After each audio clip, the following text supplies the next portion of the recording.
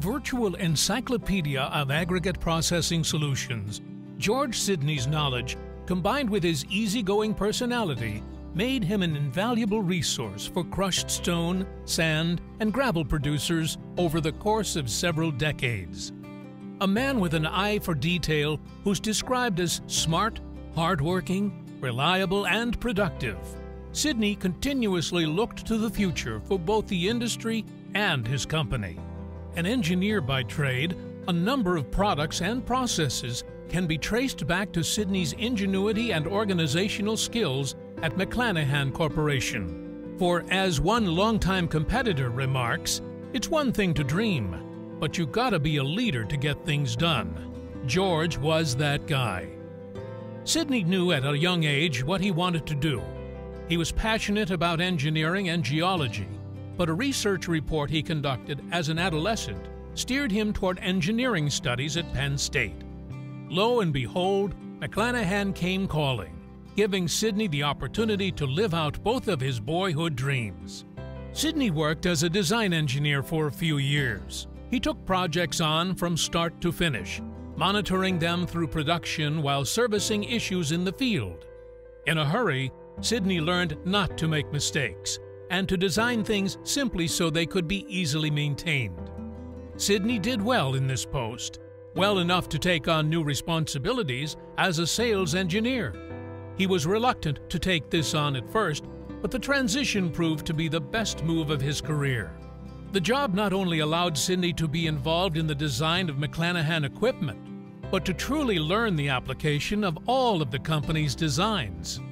During this period, Sidney also began to take on leadership positions in the greater aggregate industry. At the urging of Roy Rumbaugh, Sidney got involved with the National Stone Association. His organizational skills kept meetings moving, along with the association's business. The association platform also afforded Sidney chances to speak at regional seminars, meet other industry leaders, and impart his knowledge of operations onto those seeking it.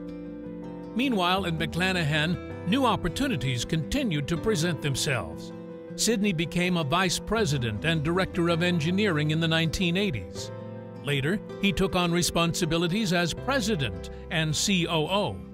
Additional products and innovations followed, as did strategic acquisitions that expanded the breadth of the company's products. Sidney also had global ambitions, stretching McClanahan's reach to foreign lands. As a businessman, Sidney did not fear his competitors. Instead, he got to know them, believing their views of the business offered value. Sidney also embraced career aspirants, making regular time to be a mentor. Perfection is a difficult feat to attain, but Sidney continuously went after it. This pursuit over many years won him the respect of many customers, as well as his peers in the greater aggregate industry.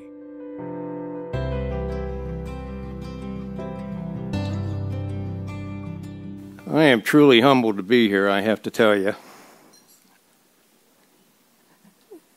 And I've had to do an awful lot of reflecting to come up with what to say, you know. I'm usually not in a position where I have trouble thinking of something to say. A lot of my family refer to me as some of Clint Eastwood's characters. No filter. Or at least a limited one. But look, you know, I've had to think, you know, about, you know, how did I even get here? You know, I can't believe it's been 45 years. But it has been. Of course, I started when I was 15. But you know, what I came to conclude was, you know, and it's this way with all of us. We're all products of our parents. So I got to thinking about that. And, you know, I looked at my parents. They were great. They were greatest generation people. If you haven't read that book, you need to read that book. It's a powerful testimony of the people that grew up in that era. I had a mom, that homemaker, essence of love. unconditional love. We used to joke that the kids or the grandkids could burn her house down, which was her prized possession, and she'd stand on the sidewalk and say, "But isn't it a nice fire?" I mean, that's just how she was. And our family was diverse because my dad was tough as nails. Oh, my goodness. Tough as nails. He was a World War II vet. He landed at Omaha Beach on D-Day. Survived. And I hope he wasn't playing the lottery because later he joined up with George Patton and he fought at the Battle of the Bulge and survived. So I tell you that because that's how I was raised. I know how to salute at the age of 3, and I'm not kidding. And he had me boxing proficiently at the age of 10. He was also a boxer. I only ever beat him once, and that's the last time we boxed. But I got to watch my parents, and was so impressed with how they loved one another. And it was their happiness that stood out. So, being an engineer, I decided I was going to come up with a formula for being happy. And I got to tell you, I think it's worked.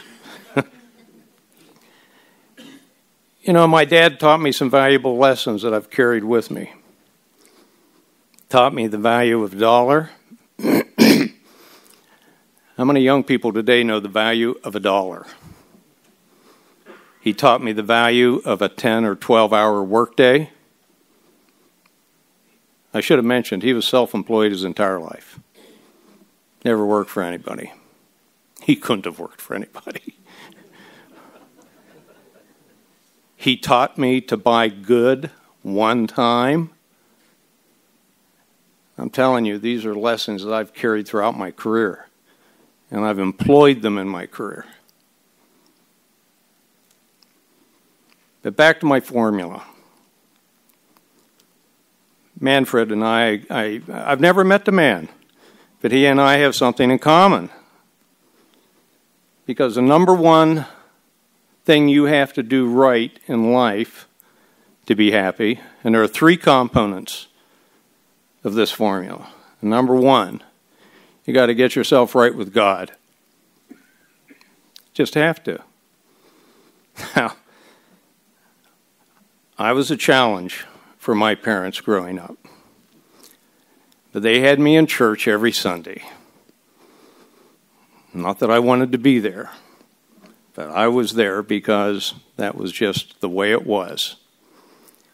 But that was good. You know, as much as I disliked it back then, I look back now, that was a good thing.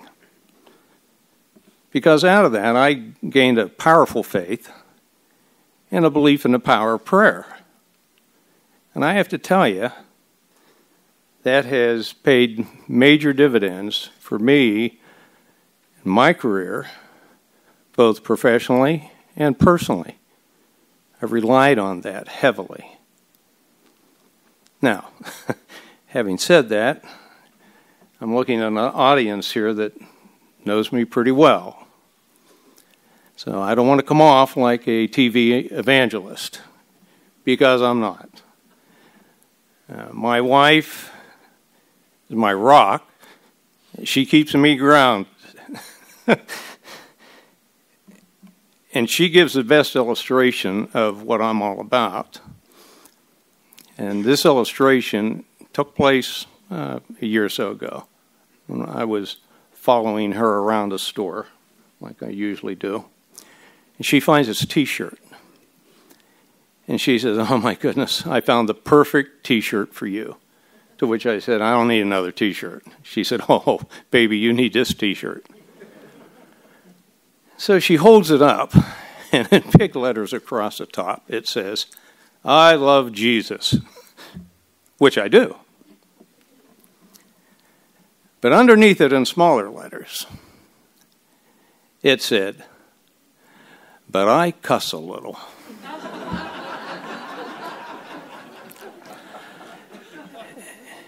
And I got to be honest with you, when I hit my toe on the bedpost at night or hit my thumb with a hammer, it may be slightly more than a little. So that's number one. The number one thing to do in life to be happy.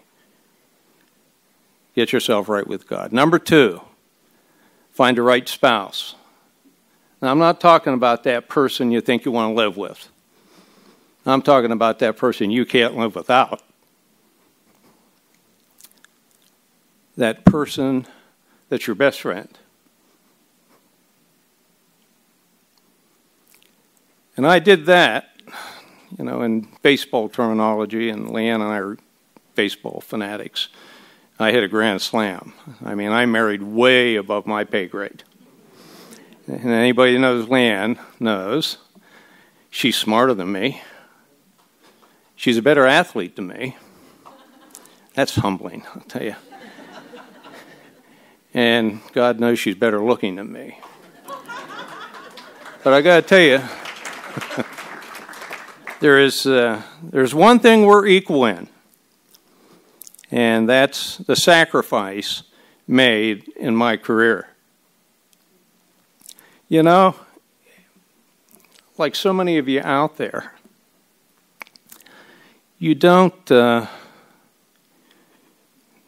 become successful without sacrifice. I've had plenty of it. Not long ago, I surpassed 2 million air miles. And keep in mind, I've been traveling for 45 years, so they just started keeping track of air miles not that long ago. So I'm not sure how many I really have. But that's a lot of time on an airplane, I got to tell you. And that's a lot of time away from home. And that's a lot of missed birthdays, missed anniversaries. We had a string of missed anniversaries that I don't even want to admit to that. Missed holidays. But that's just how it is. She never complained one time. Not once. Not once. And she deserves this award as much as I do. But you can't be successful in life if you don't sacrifice. I don't care what it is you do. That's the bottom line.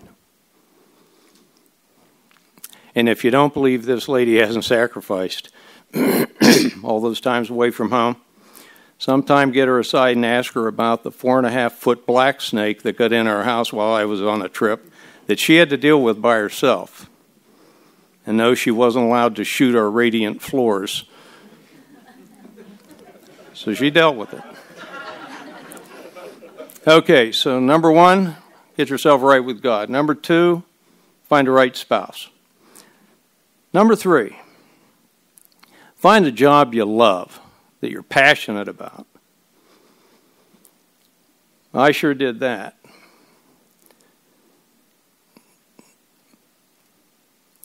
I couldn't make my mind up whether I wanted to do engineering or geology. I've collected rocks since I could walk. My mother reminded me of that when I moved away from home. She told me to take my rocks with me.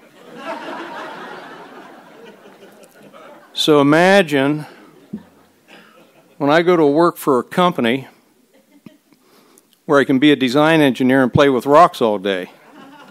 I thought I had died and gone to heaven. And it's been that way my whole career. I've loved every day of my working career.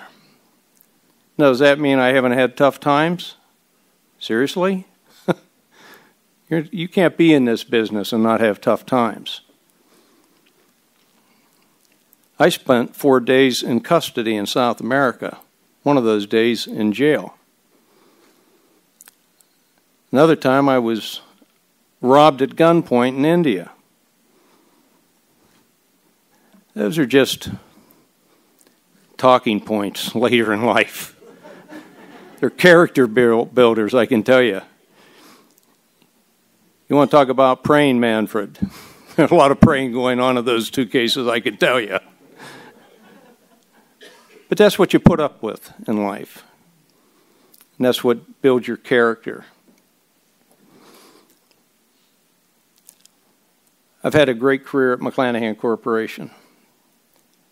What a treasure of a company it is. 185 years next year of continuous family ownership and management. Come on. That's a modern day industrial miracle. With all the acquisitions and mergers going on today, that is amazing. And it's a beautiful organization that's family-based and oriented. We take care of our employees. I've had two bosses in my career. One was Roy Rumble. That's who hired me. Some of you may recall Roy. I know Mark Deister knows him. Great guy. Hard as nails. He was another decorated World War II vet. And he ran the company like that. I felt right at home because I thought I was working for my dad again. Seriously. A lot of people had trouble with that. I didn't. It fit me. That's all I knew. But then I went to work for Mike McClanahan, who took over for Roy. Mike was totally different from Roy. Mike's a great guy. He's a believer in hiring good people, putting them in the right position, and then getting out of their way. I got to tell you, that fit me perfect. Mike and I have had a great relationship over the years. I can remember when he asked me to manage the company. I asked him, can I make changes? And he gave me an answer. He had given me his entire relationship with me. I don't care what you do. I don't care what you change. Just make sure it works. Which, seriously, can you ask for anything better than that? He trusted me enough to know that I wouldn't do something that wouldn't work, or if it didn't work, that I'd make it work somehow. That brings me to our people. Our people are fantastic, and I know I'm probably biased, but that's okay. I'm the one at the podium. I can be biased. We have great employees, absolutely fantastic employees. As Larry the cable guy says, they just get her done, no matter what. You need them to work extra hours to get something out, they work the extra hours. They don't complain about it, they just do it. Not because we force them, it's because they want to do it. They have a passion as well. I retired at the end of the year, and leading up to that, I had numerous people ask me, what are you proud of stuff, you know? That was an easy answer. What I'm proud of stuff are people, and especially those people that I had a hand in hiring. You know, watching them grow, nurture, take on more responsibility.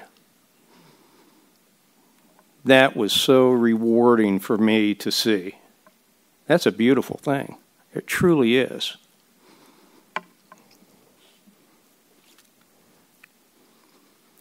The friends you make in this industry. Wow. I have lifelong friends sitting in this room. Some of them are competitors.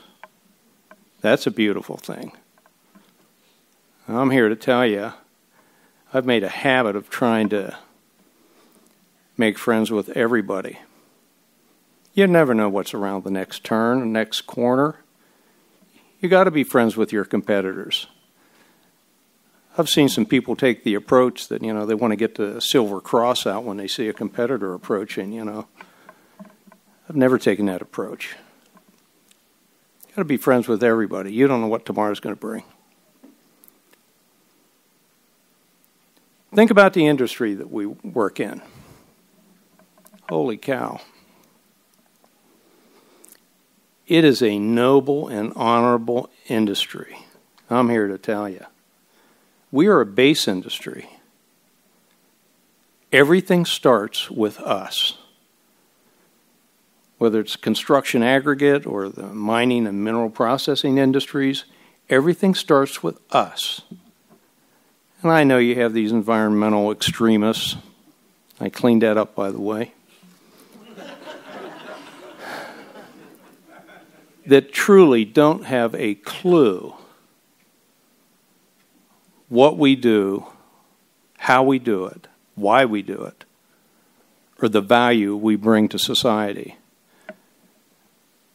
You folks know the value brought to society because you live it every day. You know it. We can be so proud of what we do because it starts with us. Everything. The clothing that we have on this evening, the building that we're in, everything comes from mining. Everything. So be proud of that. You also need to be proud of the trade associations that represent us. NSSGA, one of the best I've been associated with. I rank them right next to SME, Society of Mining Metallurgical Engineers. I've been involved in both these groups for, seems like, ever. NSSGA I've been involved in since 1987. But these are organizations that represent us to the rest of the world. They fight for us. And yes, we've seen them change. They used to be an education-oriented group. Now they're more political activists. We need to get behind our trade organizations. We truly do. Because they are representing us.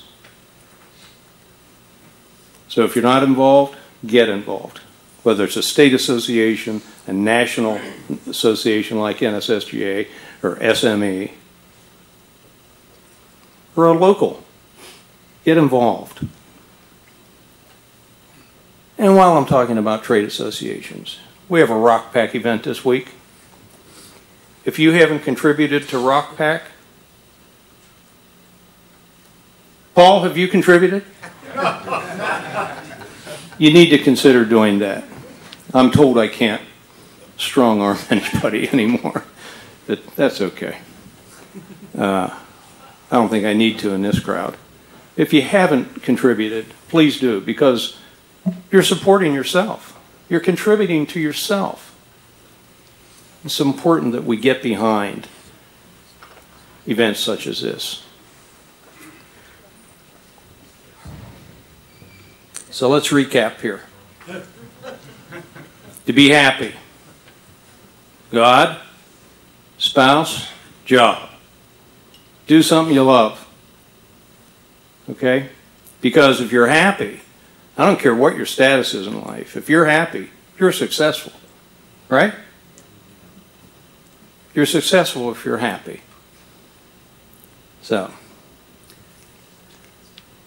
I better put these on so I don't miss anything. So, I better close before Rob pulls the hook out here. I want to congratulate the other award winners.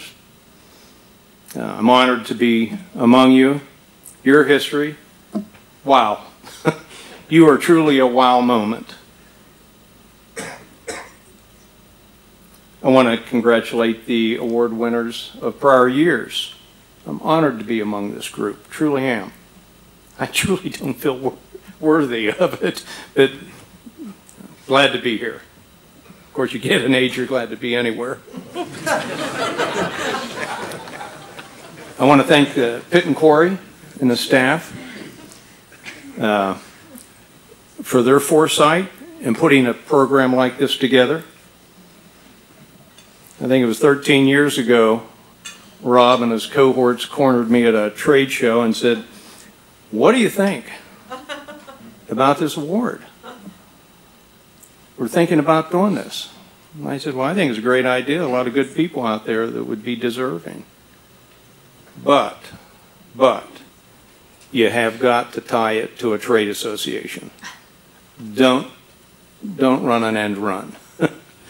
Let's make this a cooperative effort. And they're to be congratulated on what they have done in that regard. Pitt and Quarry staff have just done a fabulous job of not just developing this award, but nurturing it and guiding it to where it is today. I want to thank my family for their support and sacrifice. It's been great. You have no idea. I want to thank the McClanahan family of employees. I'm here to tell you, I would not be standing at this podium if it weren't for the McClanahan family of employees. They're the ones that make it happen. And they're the greatest.